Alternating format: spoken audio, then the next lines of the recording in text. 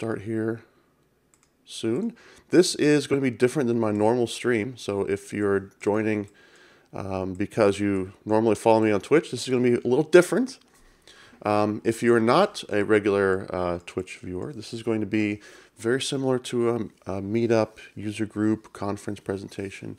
You know, this was originally this date and time. We were all supposed to be in Cincinnati right now for an event called SQL Saturday, and this was the presentation I was going to give there.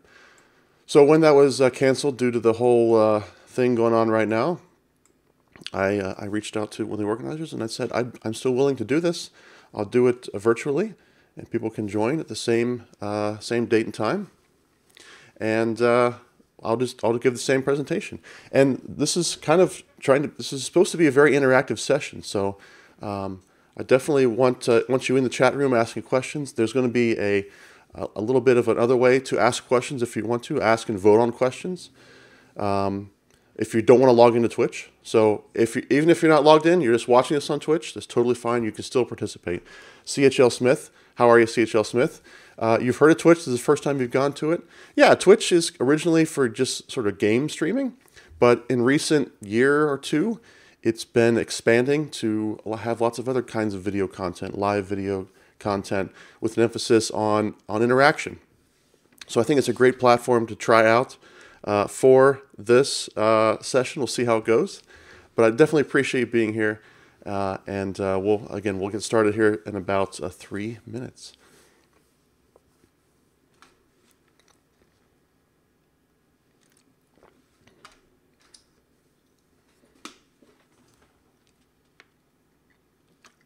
You might have noticed when you enter a chat message, it'll pop up on the screen above my head. That's totally normal for Twitch. So everyone can see the chat messages when they're watching the recording later, for instance. This will be available on Twitch for a while, and then on YouTube. Should we just toss questions out randomly? For this session, absolutely, J.R. Lawthorne. And by the way, thank you for the follow, and thank you for joining us today. Hey, thank you for the follow, Zach Binks. I'm going to probably turn that feature off. I don't know, maybe not. That's kind of the fun of Twitch, is you get these little pop-ups when different events happen. Hopefully it won't be too distracting. If it is too distracting, I'll turn it off. Thank you for this follow, CHL Smith. Yeah, and actually, for this session, you can start asking questions right now. And in fact, why don't I just go ahead and put this up on the screen here. This is the very first slide for my session, is I want your questions up front.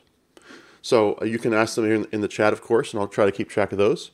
And you can also go to this website here, pigeonhole.at/SQLsat, all caps, and you can start asking questions there, submitting questions. I'll be viewing them on my phone. When we get to a certain part of the session, it's very much a choose-your-own-adventure session. It's going to be driven by your questions. So if you don't ask questions, I'll be forced to pick where we go. So I'll go and enter your question there, Zach Binks, into Pigeonhole. Is SQL similar, a much slower typer on my phone, similar to Excel as far as code? Okay, so this is basically a NoSQL type session, Zach Binks, but I'm still happy to answer that question. We'll talk about that. RDBMS versus CB. I assume you mean Couchbase in that case. RDBMS versus CB. I'll put that into Pigeonhole there as well. Certainly, a lot of this session is designed for people who are familiar with relational databases and have not taken much of a look at NoSQL databases. So we'll definitely do a lot of that. Some of it will be about Couchbase, yes, but we're not going to make this completely about Couchbase. Just a disclaimer though, I do work for Couchbase. I'm a Couchbase employee, so that's the area I know the most and I know the best.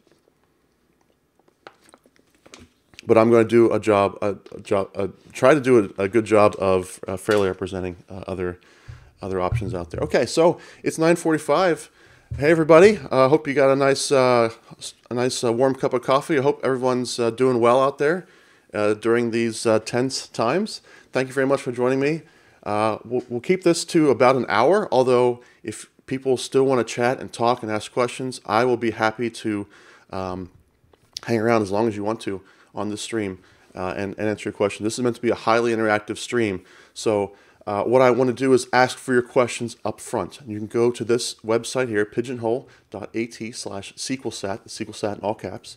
That QR code will get you there as well. There'll just be one Q&A you can join called SQL Saturday Cincinnati. And you can ask questions there. And you can do so without being logged into Twitch. You can do so anonymously. It's just a way for you to be more interactive. This works really well in person because not everyone wants to put their hand up and speak in front of the whole room and be put on the spot. But it works great for virtual too, because now anyone can ask a question whether or not you're logged into Twitch. So I'll keep this link on every slide as we go through the session. So if you think something pops into your mind, write that question down, put it in here, and we'll get to a point where I'm going to start choosing which content to explore and show you based on your questions. So we've got a couple of good questions already. We got more coming in. It's great. So let's just get on with it then. Let's see how this works. Now, this might be a little strange for a lot of you, maybe being on Twitch or being at a session that's normally in person. But I think we're going to start out by, if like me, when interacting with data, for most of your career, you've used a relational database, most likely. So this is a question I get a lot. Why would I use NoSQL? And then follow up on that, why would I use this particular NoSQL or that particular NoSQL database? Why would I do it? That's sort of the main underlying question behind all of this, behind any technology tool, really. And the answer is always it depends. It's always it depends. But I'm going to go through a lot of different things, and maybe you'll see something that appeals to you or that doesn't appeal to you. And this is really just a starting place for you to explore technology. Obviously, you're going to need more than the slide deck to make a decision. You're going to need to actually get the technology, try it out, see how it works. Does it support the tools you want, support the integrations you want, all those sorts of things. And I do want to say up front as a disclaimer, I really hate the term NoSQL. I know it's in the name of the session. I know I use it in a lot of these slides. I work for a NoSQL company. It's not a great, useful term, though, when talking about data. It's really only useful for saying, oh, NoSQL means something other than relational databases. And so that only defines what it isn't. And really, it's not even accurate anymore. As you're going to see today, NoSQL can include SQL queries now. And the last point I want to make, and I probably should be showing these bullet points up here, is that using NoSQL does not mean you're anti-SQL. It just means that you recognize that databases are not one-size-fits-all. That's really the core of it right there. You know, some vendors might say, oh, we should use NoSQL for everything, or we should use relational for everything. And I think that those are both extreme point of views that vendors, of course, will say because they want you to use their tools. But really, it just means use the right database for the right right project, the right tool, the right job. So this is my agenda, and notice it's very short because most of it is number 2 right there, the choose your own adventure. I'm going to give you a little bit of NoSQL history because this is meant to be an introductory session. But it's going to be very much driven by your questions. And so just make sure to go to pigeonhole.at there and get those questions as you think of them, or into the Twitch chat there. Either one's totally fine. So why did NoSQL even come about? Let's talk about a little bit about database history here. So if you can think back this far, before we even had relational databases, data was very much coupled to the application and the system that it was being used for. So you didn't have much of a query capability, certainly not an ad hoc query capability. So you couldn't just throw any query you wanted at it. And the kind of tooling and languages you needed depends on what the system was written in. So if it was written in assembly, probably you're going to have to use assembly. Written in COBOL, you're going to have to use COBOL, etc. And you don't have much interoperability here because the databases are written specifically for the application. They're not meant to be general purpose databases. So we advanced a little further to the 1970s, and we have this guy here. His name is E.F. Codd, and he invented the relational database model back in 1970. There's a paper for that. And in those times, it was designed to be optimized for limited disk space. Disk space was very expensive and very limited, and so we have to store our data in such a way that makes sense so that it's efficiently stored to the disk. So that means no duplication. It means nothing that we don't absolutely need to store. We're going to store just the bare minimum. Any duplication, we're going to use keys to join between them. And one of the points he makes in his paper, which I think is an excellent paper, you should all go and read it. I think I'll have a link to it later. It's an old paper, but it's still prescient and still relevant today.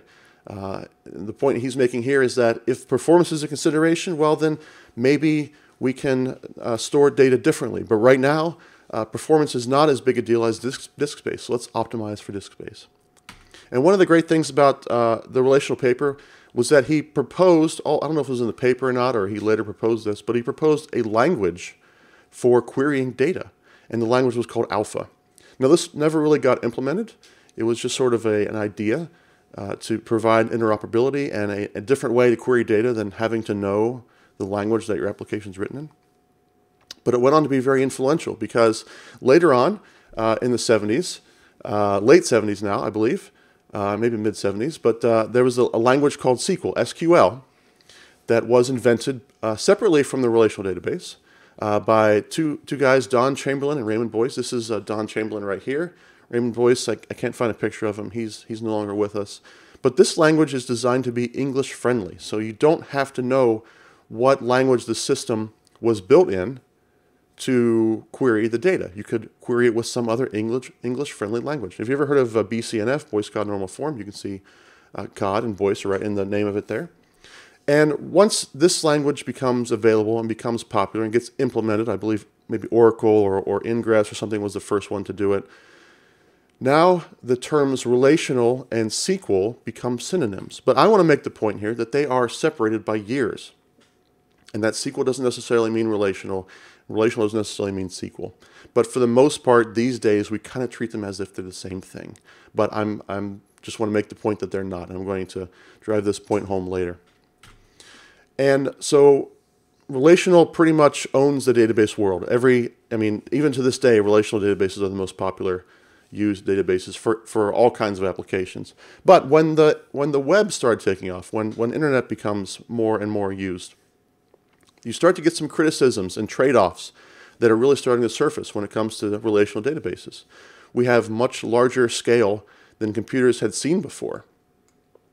And so these are some of the criticisms of relational. So scaling is kind of one of the main ones, and then you also have, related to that is performance and inflexibility and impedance mismatch. So just a couple of quick examples of what that means. When I talk about scaling, this means the ability of your database to handle more and more traffic, more load, more operations. So there's two kinds of scaling. One is vertical scaling. We have our database machine here on the left, and we need to scale it to handle more load, so we just give it a bigger machine, more CPU, more disk space, more RAM, etc. And we keep doing that, and we keep going bigger and bigger until we reach some sort of ceiling. Either it's just going to cost too much to keep doing it this way, or you're going to reach some sort of ceiling when it comes to the speed of your queries when they're coming out of a single machine. And the alternative to this that can be used with vertical scaling, or you can use just by itself, is horizontal scaling. So instead of taking our machine and making it a bigger machine, we add more machines and we join them together via networking. So they all work together as one, even though they're separate machines. This is called clustering. So I can keep adding machines as I need to add more capacity to handle more operations. I can keep scaling out horizontally. So those are the two different methods of horizontal of scaling. With relational databases, vertical scaling, super easy. Traditionally, super easy to do. With horizontal scaling, it's much more difficult to pull off the horizontal scaling with relational databases. They just weren't designed for this. This architecture weren't designed for this. People do it. It is done. I'm not going to say it's impossible. It is just more challenging to do. And then I talked about the idea of scaling, hitting a ceiling at some point. There's a paper here, and I'm kind of blocking it. Hopefully there'll be a link to it at the end. I'll put a link in the... I'll make these slides available to you as well. So you can get all the slides, get all the links. But there's a paper from the mid-2000s, I think, called The Free Lunch is Over, that talks about the sort of Moore's Law trend, that as we're adding more transistors, performance gets better, but we're getting to a point where it's leveling off. And now we need to think about distributed computing, and that for databases, that means distributed databases. And then the last one here, this is kind of a side effect of relational and NoSQL, is with NoSQL, you have this concept of impedance mismatch. And so on the right there is how you'd store your piece of data, your shopping cart, inside your application. This is a C# example, but you get the idea. It's just an object that contains some data. And it itself contains a list of items in the shopping cart. But the way it's stored in our program is not the way it's stored in our relational database. We have to take it and put it through a paper shredder, essentially, and split it up. And so instead of a shopping cart object, we now have a shopping cart row and 2 or more rows of shopping cart items. So we have 2 relations and 3 pieces of data, whereas in our program, it's just 1 object containing information. So what we've done to sort of address this problem is that little arrow in the middle there, known as object relational mappers, or ORMs. So tools like Hibernate, Entity Framework, things like that try to map the best they can back and forth. And for the most part, they work pretty well. But there's some percentage of situations where that mismatch just isn't going to be handled very smoothly. And that's one of the criticisms as well. Inflexibility is also kind of related to this. So this is a very simple SQL relational schema here, representing customer and their contacts, their connections, and things like that. If we want to go and change the way this data is stored, we want to add something to this data, we want to make some change to what we're collecting, what we're saving, etc., we have to go in and modify what's called the schema, how we define these tables. So let's just assume a really simple kind of trivial use case here is a payment method. So we might have a credit card associated with our customer. So right now, let's say I have a customer column in that customer table. So Zach, if you're thinking of like Excel, think of a column in Excel. But we have to define those columns ahead of time in relational. And if I want to, now my boss says, okay, we need to accept multiple payment options. Okay, so what I could do is add another column to customer, but that's not really a good way to go about this, because now we can only have 2 payments. And what if we need 3? What if we need 4, etc.? So the solution to this is to create a separate table called billing. And each row in the billing table will have credit card information. Now this is really easy for me to push the button and make that table appear on a PowerPoint slide. But actually doing this in a real system, it takes more effort. You have to create a table. You have to index it properly, hopefully, create a foreign key back to the customer, copy that customer data over from customer to billing, and then remove those fields from the customer table. So that's it. I mean, I'm counting 5 or 6 different operations you have to do on the schema just to get that to happen. For a large enough data set, or a data set that's being used by enough different people concurrently, this could be an operation that can take down your system for some period of time while you make that change. So you may have to wait till Saturday at 2 a.m. to do it. Or you may have to stage a whole separate database and sync the data between them as much as you can so that you can do a quick flip from one data schema to the other. So this is a challenging problem with relational databases. And so they're not really designed for the flexibility that we often want or need from our systems. All right, before we get into the questions here, I want to remind you, keep asking your questions there on Pigeonhole or in the Twitch chat, pigeonhole.at/SQLsat, all caps there. I do want to say, because I'm talking to a group of people who are mostly SQL professionals, I would imagine, or relational database professionals, that I just want to say up front that if you're using relational databases right now, if you're a developer and they're working fine for you, if you're a DBA and they're working fine for you, then that's fine. There's no need to change just for the sake of changing. There's no need to change just because it's a cool buzzword that, oh, I want to play with some new tool. That's not a really good reason. So if you're not compelled by any of those things yet, scaling, flexibility, performance, if none of those things are really hampering you right now, then your relational database is going to be fine. I'm not here to convince you to stop using it. But I will say, don't turn your mind off just yet. There's some things that NoSQL databases may give you in the future for future projects, or when you run into these scaling issues. And not all these options are, drop my SQL Server and switch to something else. That's not the case. It may be part of my system. I move out of SQL Server into something else. And we'll look at some of those use cases here as we go on, if that's what you want to look at. So right now, it is a choose your own adventure time. And I mean this literally, because I have this slide here containing a bunch of links to different areas of content. So now that you've seen all what I have prepared here, maybe you want to put your preference there in the chat room or in Pigeonhole. You say, oh, I definitely want to explore that part. Oh, I forgot about that. Let me ask about that. So these are all the things that I have prepared to show you. I can also show you a little bit of a NoSQL database in action. I have a Couchbase server here ready that I could show you some of the basics of if you want to get a feel for what a NoSQL tool might look like without having to install it yourself. It's totally fine.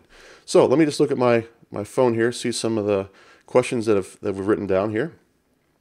We've got some comments on these as well.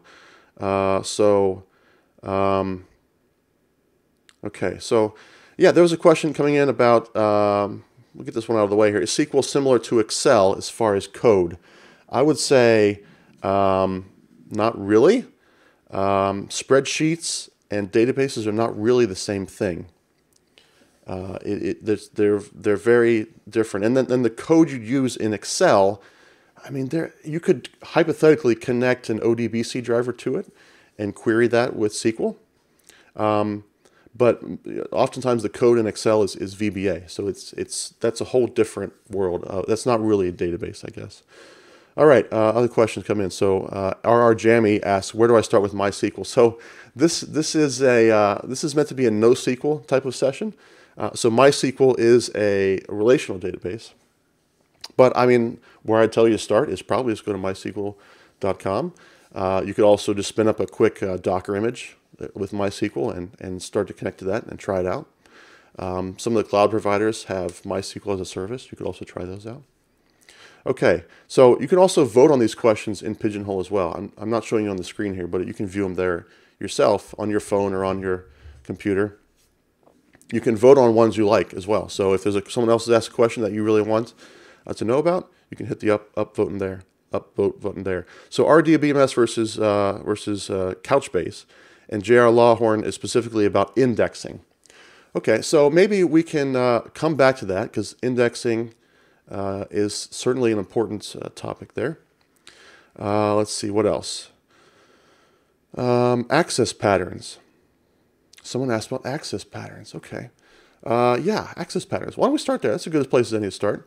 So let's start with key value access patterns here. So there's basically four main types of NoSQL databases. There are a few others as well, but there's four main types. And so I want to talk about key value first. This is probably the most simplest access pattern to think about. And then some databases even have this access pattern. If they're more than just key value, they still might have this access pattern. But basically, think of your database as like this, as a big grid of a key and a value. And the key is associated with the value. So if I want to access a value, I have to know its key. And then I can get that value by saying, I have key 1, give me the value that's associated with key 1. And I can do the same other operations with the key. So I can do a set or an insert, it's sometimes called, a replace, which will update the value, upsert, which will either create it or replace it, depending on if it exists or not. And delete will just remove that row completely by the key. So that's the key value access pattern. That's a really, really simple way to access data. And you can do that in document databases, like up here, and key value databases. So let's look at key value here real quick. This is an example, a little better diagram of key value. Because the idea with key value is that the value can be anything. It doesn't have to have a specific structure. So it could be JSON data, it could be XML data, it could be text, it could be binary, it could be a series of emojis. But the point is they're all addressable by the key. So if I know the key, I can look them up. And I can store whatever I want in there. It doesn't have to follow a specific structure. It doesn't even have to follow a data type. It just could be a bunch of random letters. Document is kind of similar to key value in the sense that you do have a key still associated with each document. But the documents themselves are following some sort of structure. So in this case, JSON. So I have JSON data in there. So that's what makes it a document database, when I have a consistent format to my data. And then one of the interesting things about documents and NoSQL in general is that it's not a relation. The data itself is on its own. So I can have a second document here, and notice they have two different keys, 5209 and 52110. And for the most part, they have the same types of fields in there, name, email, and favorite foods. But notice that Alice there on the right also has an age field. This is allowed in document databases and NoSQL to have data that's mostly the same but has some differences. And those can all live together. And so we have flexibility there. We can add different fields, we can remove different fields. Now, for the most part, you need to be very disciplined about that. You shouldn't just throw whatever you want in there, right? I shouldn't have name in one and first name in another, for instance. But, I mean, in some cases you might. Some use cases you might be okay with that. You might want that. And then there's other couple graph and wide column. If you're interested, I can go into those. But those are a little bit outside my expertise, and those are a little different from document and key value. And so following on access patterns here, let's look at query.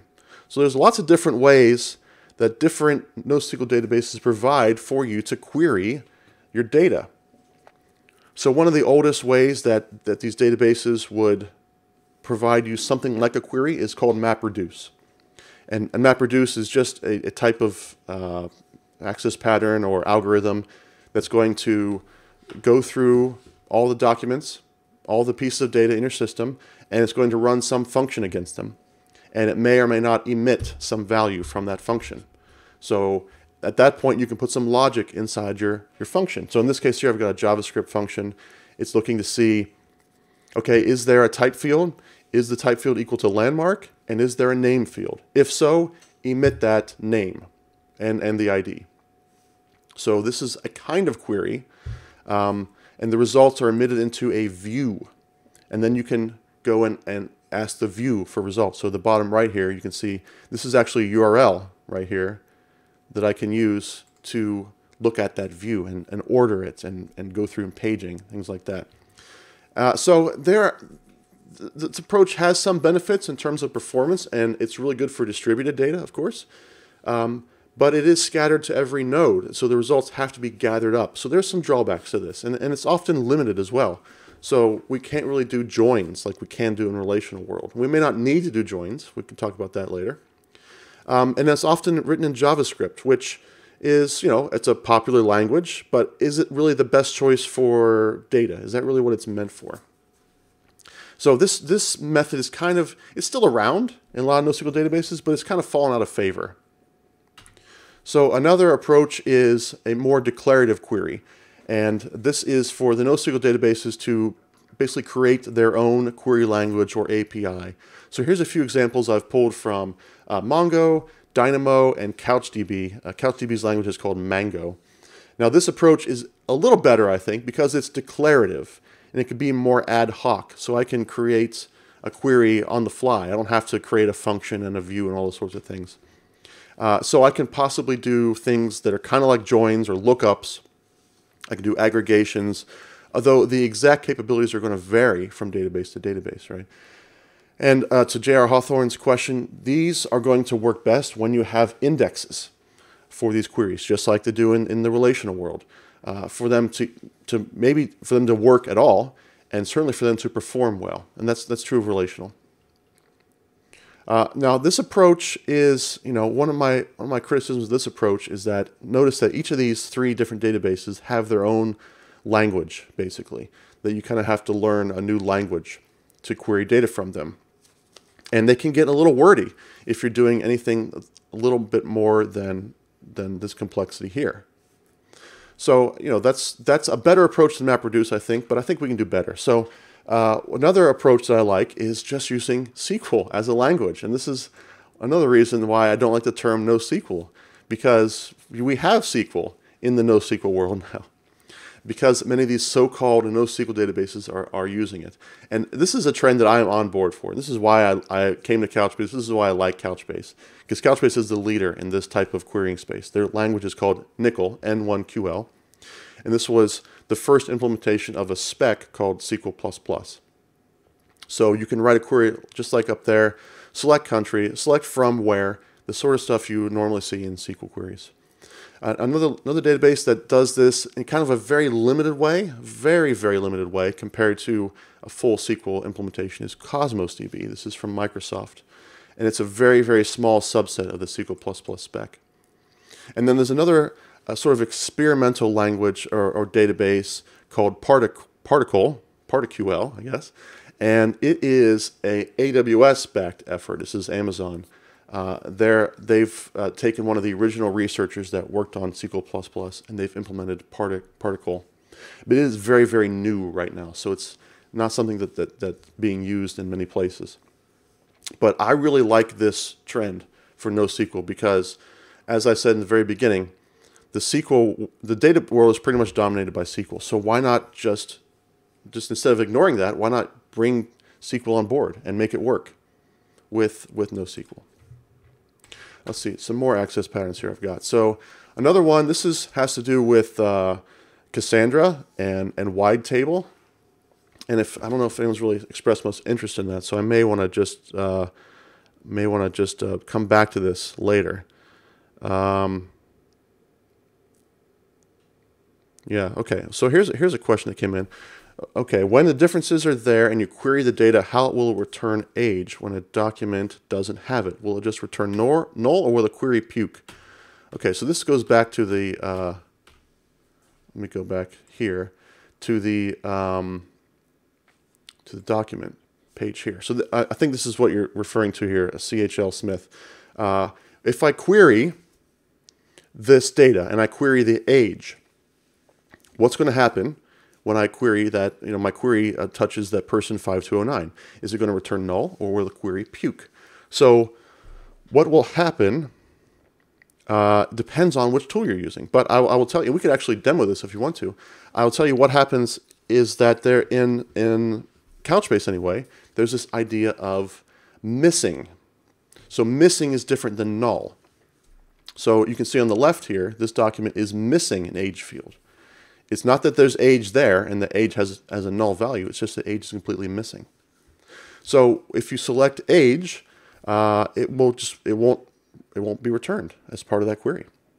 For that one result.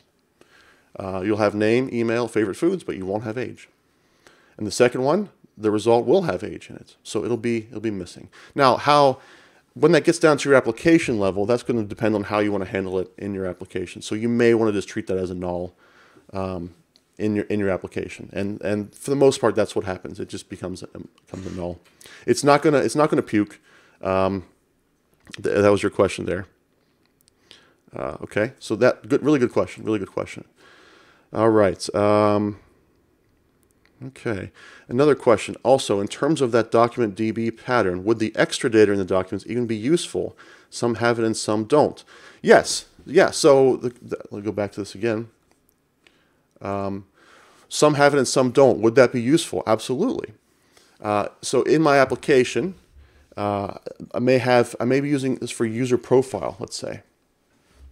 Some users may have an age defined, some may not have an age defined. So when I'm loading up that user profile, there may be some logic in my application that says, okay, this is a website for a distillery, for instance, and I'm logging in my user profile, and I said an age is in there, so I can check the age and say, okay, yeah, this person is allowed to view this website. Another person logged in, their profile, there's no age defined, so I need to direct them to a page that says, hey, what's your birthday? Or I may say, well, there's no age defined, you can't come into this website. Right? So absolutely, there's lots of things you can do with that. And that's the flexibility that this kind of database gives you, that that relational may not necessarily give you. Now, you could have an age column in every single in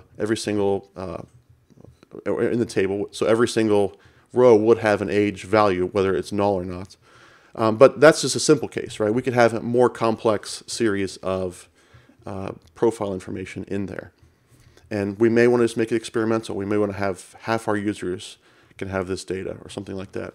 So yes, absolutely, there is value to having that. Let's see, Sunny has a question. What about recursive queries?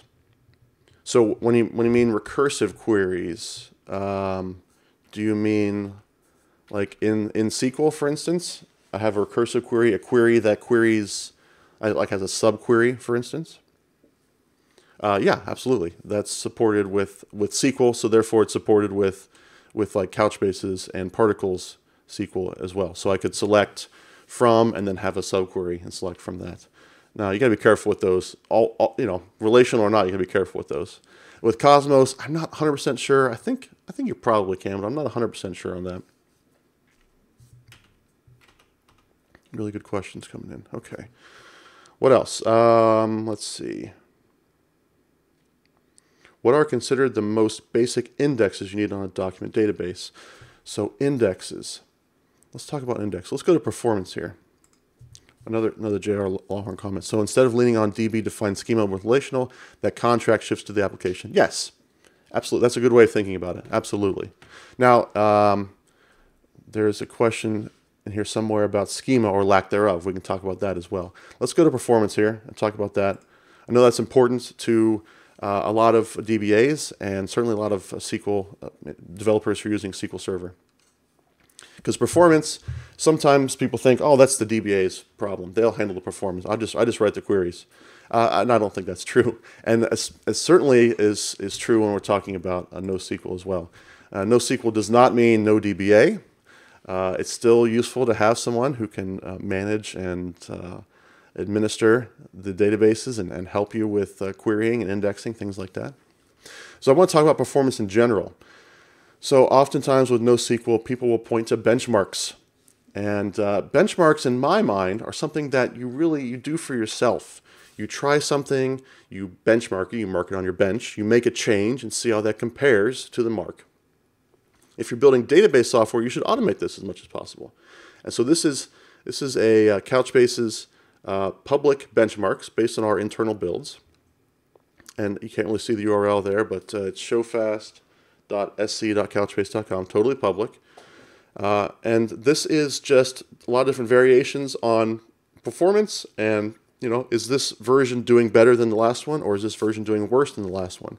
So we're testing our database against our database. We're seeing, we made a change, did it make it better? Did it make things worse? These are the most useful benchmarks. The benchmarks that I don't really like very much, when people ask me for, hey, do you have some benchmarks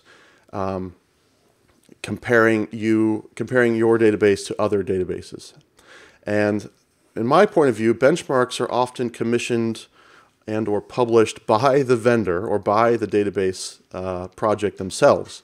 And so what they're really asking is, are you faster than some given competitor? So what you'll see is benchmarks like this. You'll see, oh, look at these bar charts. These are the losers, the green ones here. These are the chumps, the yellow ones. And of course, the ones with the best benchmarks are us. We're always going to be the best. You're always going to go with us. So that's why I'm suspicious of benchmarks. But if the question is really, are you faster than some given competitor? The answer is this. And I'm sorry I can't give you a better answer, but this is the truth.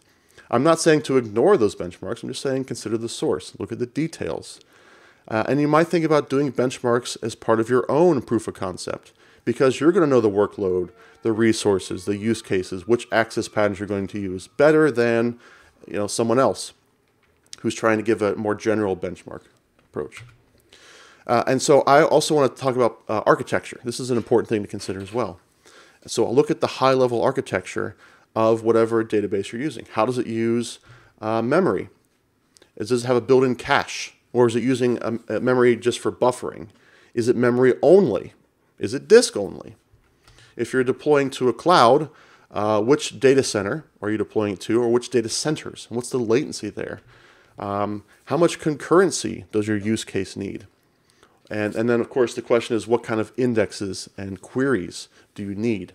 And in relational, we talk about table scans and primary scans. So I'm going to skip past this. No one's really asked about cloud yet. I'm going to skip past that. Oh, I thought there was something in here about indexing, but maybe not. What else do we got here? I could have sworn I had an indexing question somewhere. Data migration query. Was it in here? It might have been in here. I might be past the Cassandra stuff. Let's see. Yep. That's graph, database, full text search. No, I guess I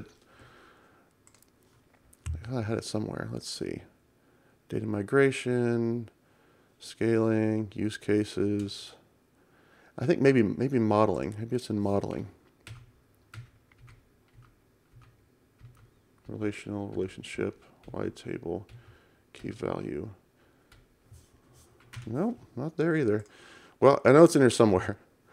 I can certainly show you an example of it as well. If I can't find it.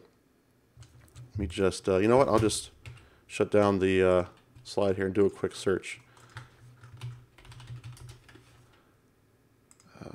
Keys or indexes, Postgres. Let's see. Oh, hang on. Access pattern. Now, I think maybe there's a footnote. I didn't really go into indexing. I guess my thought was that's kind of, I don't know, even in relational world, people aren't as comfortable with indexes as they should be. So maybe I thought that was going to scare people off, putting index talk into here. But so let me see if I just review the question here. The most basic indexes you need on a document database. So it really depends on the query that you're writing. The way Couchbase works is that by default, you don't get any indexes. So therefore, your queries will not run by default. And the reason for that goes back to the way that document database is stored. It's all stored together, right? It's not stored in separate tables. So in a relational world, I could have a small table, a few hundred rows. I can probably get away with not putting an index on there. I really should, but I could get away with it because the worst case, I'm going to scan a few hundred rows with a what do you call it? A full table scan, something like that. It's going to scan a few hundred rows. Not a big deal. In a NoSQL database, if I scan everything, we're talking hundreds of thousands, millions of records, and doing the equivalent of a full table scan on that, it's not going to be good in production. So, but you can enable those.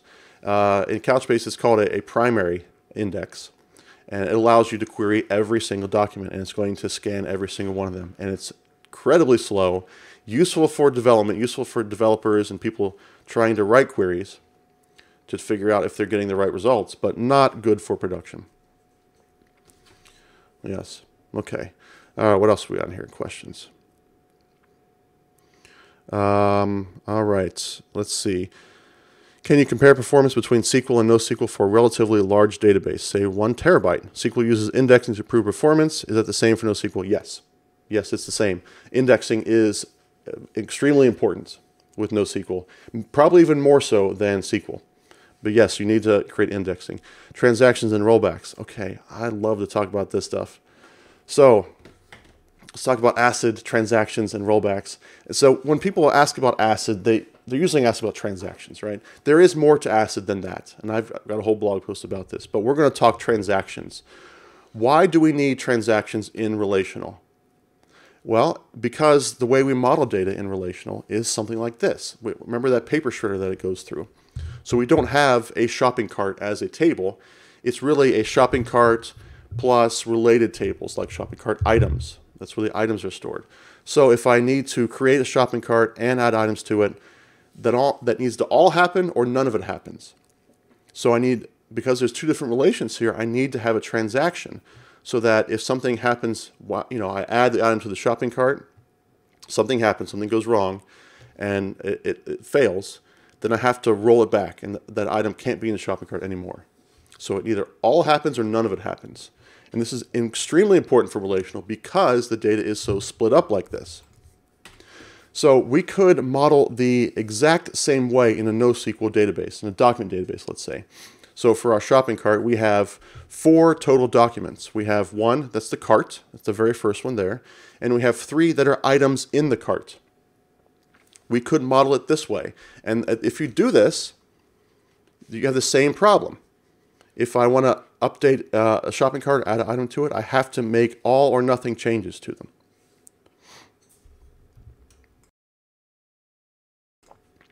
So then, but if you're doing that, my question is, why are you doing it that way? You don't have to in a document database. You can model it a different way. So consider modeling it this way instead. Now it's 1 piece of data instead of 4. And this kind of data is where NoSQL can really shine. We get quick access to structured and semi-structured data without having to assemble it first. So the shopping cart, a user profile, a session store, these are great use cases for NoSQL. We can access the shopping cart as a whole quickly and frequently, and we don't need a transaction to provide the same atomicity here because it's all part of the same piece of data. We can store an array, we can store nested objects, we can store arrays of nested objects, all in one piece of data. Okay, so that is one option, is that, well, for some cases we don't need a transaction anymore. We have ACID at a single document level. That's all we really need. Now, that being said, that's not where the story ends. The question still persists. In my opinion, that this is sometimes a bit of a security blanket for developers who want to make the jump, and there are a lot of them, right? So I'm not trying to disparage this at all, but it's also a box that managers and decision makers want to tick. Because maybe their DBAs or their devs or their Oracle salespeople will say, "Oh, hey, you got to have transactions. You got to have transactions. Sign here." But once you dig in, you're going to hopefully find that you rarely need them. But when you do need them, major NoSQL tools have started to provide them. So here's a few examples right here. So Mongo just added this in version 4. Couchbase has added this in version 6.5, and Raven has had it for a while. There's others out there with similar capabilities. The thing is, ACID is a very tricky thing.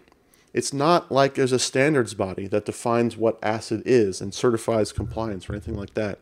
The closest is probably Jepsen that does that. But even for relational databases, there's not like an ACID standard. There's lots of different variations of it. There are most definitely trade-offs here because of the distributed nature. But if you have been worried about or afraid of trying NoSQL or jumping into NoSQL because they don't have ACID, they don't have transactions, well, that has changed. They are available for many of the NoSQL databases out there. So I hope that answers your question. I don't have a really good example to show you right now of code. I mean, I do, but it'll take me a while to set it up. But it's just kind of boring. It's just like start transaction, insert data, commit transaction. And so, I mean, if you're worried about does it exist? Yes, it does. It does exist. Let's see, what else? Questions have come in here. Let's see, a concrete example. Is this a question or a comment? Let's see, a lookup table. Let's say time zones. I have 200 records in the relational table. If I move that to a document database, would I put all those time zones in the same document? Okay.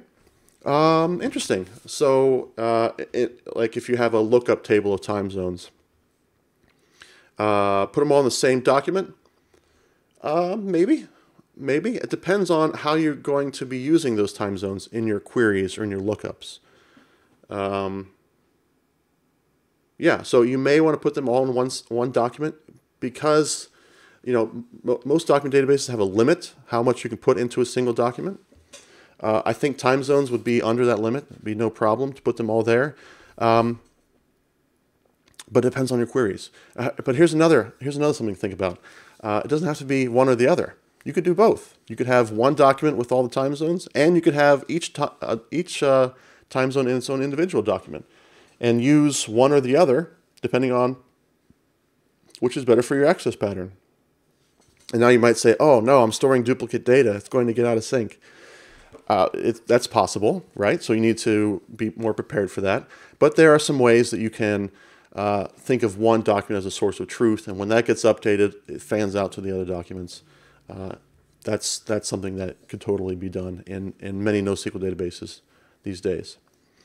Let's see what else has come in. Let's see, we got the extra data, the age, yeah, we covered that stuff, recursive queries, yep. Can you speak to using NoSQL functionality in a relational database, such as storing JSON and XML in a column in SQL Server versus pivoting to a solution that was built to handle semi-structured data? So that's this one right here, JSON in Postgres. I say Postgres here because I think Postgres probably has the strongest JSON in a relational database story. So now we're talking about, instead of SQL++, we're talking about SQL 2016. And SQL 2016 has introduced a set of functions that can be used to manipulate JSON data. So I don't think anyone's really following this to the letter, to the standard just yet, but Postgres seems to be the best implementation so far. Newer versions of SQL Server and MySQL have some of this too. So basically the question is, if I can store and manipulate JSON in a relational database, isn't this just the new NoSQL? Can I just use Postgres instead? And this is an example of some of the functions you might use to deal with JSON data, like a JSON array, JSON object, etc. Yes. Yep, let's just pack it up and go home. No, of course not. That's not the real answer. No, the real answer is this. To every question in computers, this is the answer. It depends, and it's complicated. It might work for you, right? But you need to look into it at a deeper level. And so what I want to give you is a link to this guy here. He wrote a complete analysis and opinion and about comparing Postgres JSONB versus NoSQL. And now you might be thinking, hey, wait a minute. That's a Couchbase link, so obviously it's going to trash Postgres, right? Well, that's far from it, right? It's actually been a very popular and well-received piece. It's even been touted by the Postgres community. So some things you want to think about when it comes to JSON in a relational table is that there's querying limits, and you have to think about indexing. Can you index in the same way that you can in NoSQL database? What's the tooling like there? Is there good tooling to handle JSON in those databases yet? Documentation, it may not be very well documented, right? It's just very much an emerging standard, and no one's really following it to the letter, so you have to lean on documentation for that. And further, I'd say, what was I going to say here? Don Chamberlain. Yes, I wanted to say, yeah, Don Chamberlain. This is a picture of Don Chamberlain standing next to a picture of himself. But he's the co-creator of SQL, right? I mentioned him early on in the session. He also has weighed in on SQL 2016 versus SQL++. And so definitely check that out. That's bit.ly/comparing SQL. I'll put that link there in the chat. So if you want to click on it right now, you can. But I will just say a bit of a summary here is that Don Chamberlain, the co-creator of SQL, is also a tech advisor at Couchbase. So we're very much at Couchbase. We're very much in favor of SQL and SQL++ specifically. But definitely, that's a full paper there comparing the pros and cons of SQL 2016 versus SQL++. So that's going to give you a little bit better insight. And I say another thing I want you to do, if you want to explore this some more, I'd recommend taking a look at something called Martin. So if any of you are .NET developers, since this is a SQL pass, you probably are familiar with .NET. And this is kind of a way to wrap Postgres to make it look like a NoSQL database. And there's some other efforts out there like this. But keep in mind, this is Postgres behind the scenes. So this may address the idea of storing JSON a flexible way, but does it address the core issue of scaling and performance that kind of drove NoSQL in the first place? So if all you really want is a way to store JSON and get the flexibility of JSON, and your scale is not that big, this might be a perfectly good solution for you, is using SQL Server or Postgres JSON capabilities. So really good question there, yes. Very good. All right, what else has come in?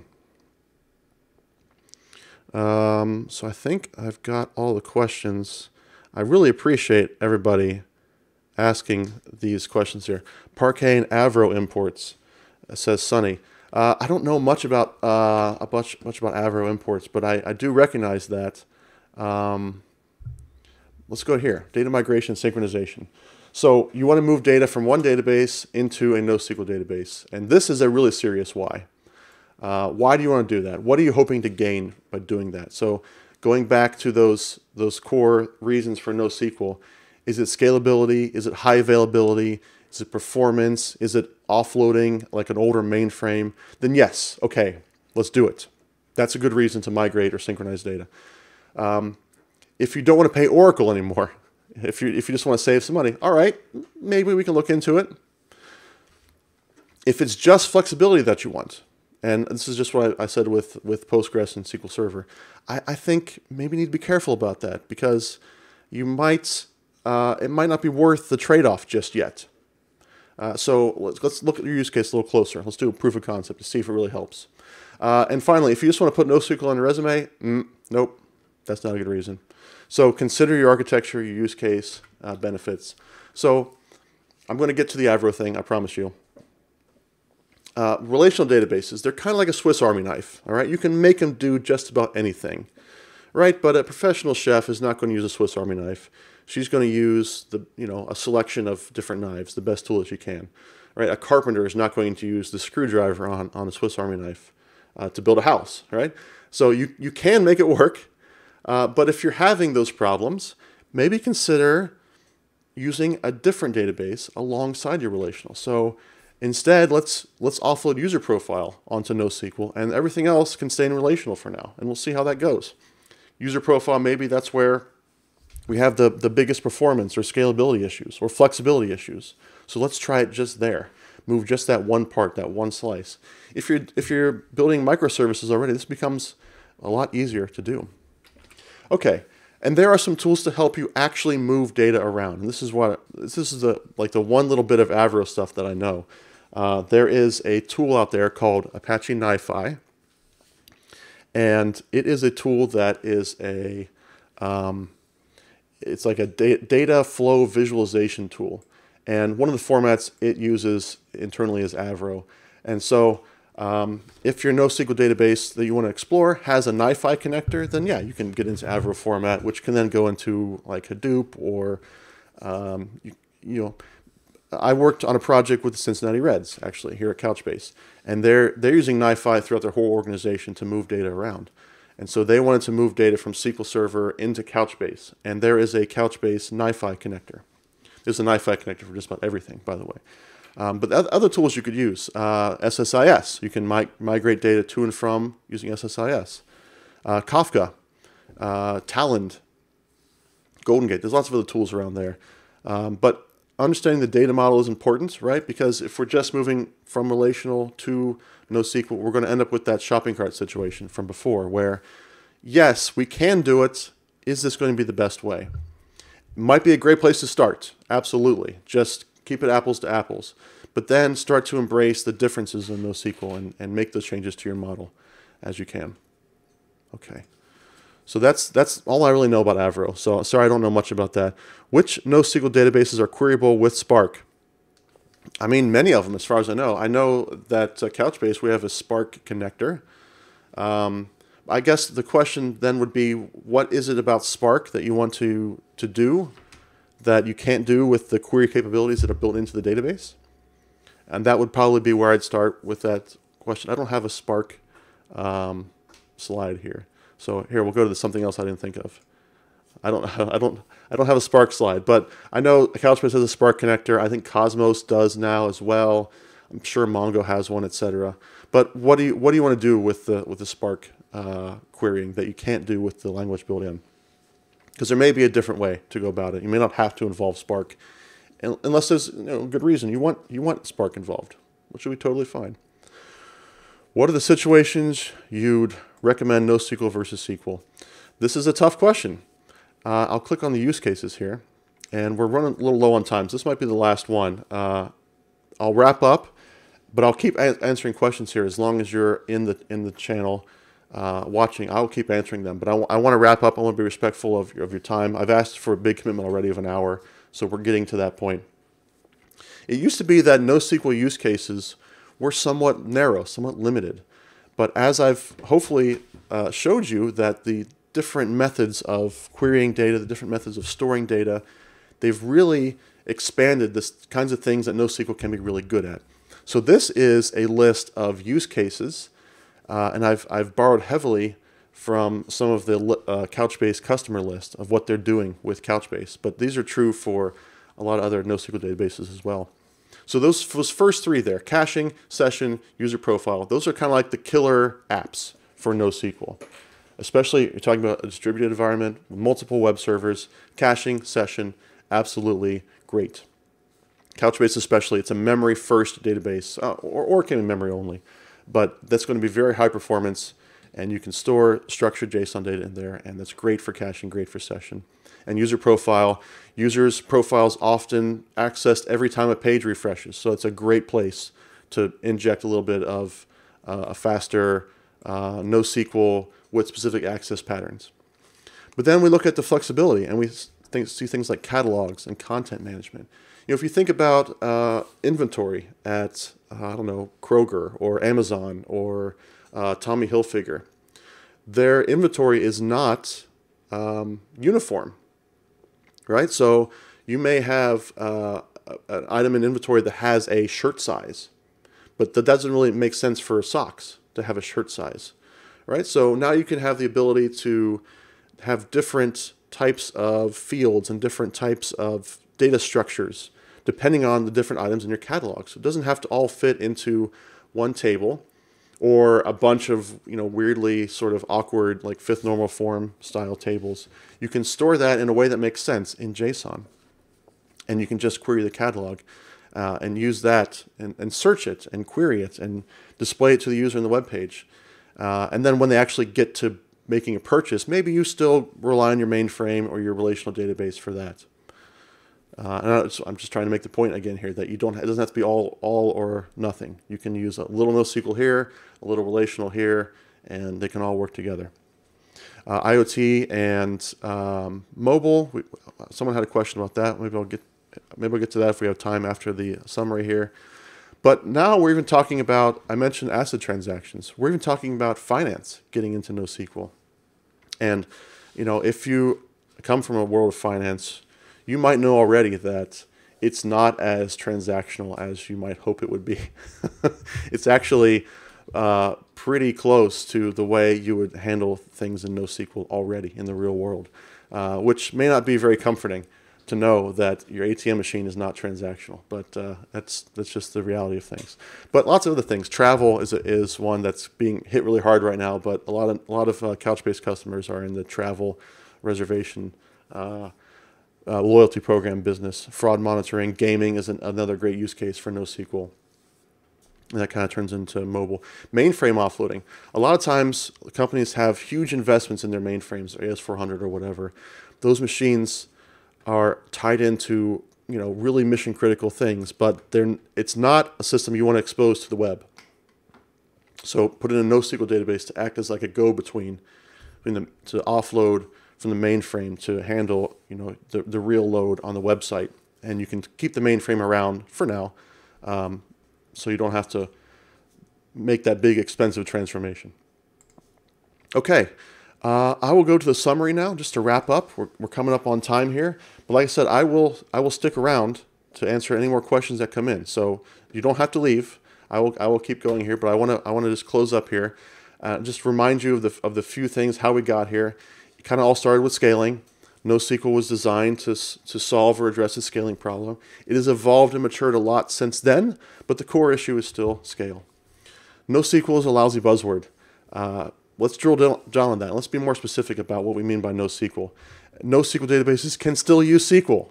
And so all it really means is that databases are not one size fits all. Think about the why. This is important. What database problems do you have? Are they scaling, flexibility, and performance? And what would help you solve them? Do a proof of concept and try it out. Don't do it just because it's a cool new buzzword, but actually try it out. See, is this going to help us? Is this going to be better? If anything looks interesting to you, you have questions or feedback, I will be hanging out here in Twitch for a while. You can talk to me afterwards. It'll be a little less formal, right? But I want to hear from you. And my boss says it's my job to listen to you. So now's your chance. If you want to be heard, matthew.groves@couchbase.com. I'm blocking the email address, but you can see it there. This is my family on our last cruise that we went on to Alaska. And I was supposed to be on a cruise here in a couple weeks with my family, having a good time. But clearly the world had other ideas for us. Some next steps for you. If you want to learn more about Couchbase, I would encourage you to. It's a free download. It's not going to cost you anything to try it out. Couchbase.com/downloads. There's also Community Edition that's totally free for production. Some free training available. Upcoming events is probably a little tricky right now. Some of these are virtual events. I do a lot of writing at the blog.couchbase.com. And also, if you have tech questions, you can ask in the forums there, forums.couchbase.com. So, it's a Saturday morning here where I am, 9:45, and you all have been amazing, asking great questions, being really interactive, and these really tense times. There's other stuff you could be doing, but you chose to spend some time hanging out with me, and I want to say I really appreciate that. I really just want to thank you very much for hanging out and being such a great, making this such a great session. So, thank you very much. I want to give you all a round of applause for showing up today and asking great questions. But so that's the end of the session. That's what's going to be recorded. That's what I'm going to publish. I'm going to go back here to this main page. So if anyone wants to hang out with me and I can go through some more questions, happy to do so.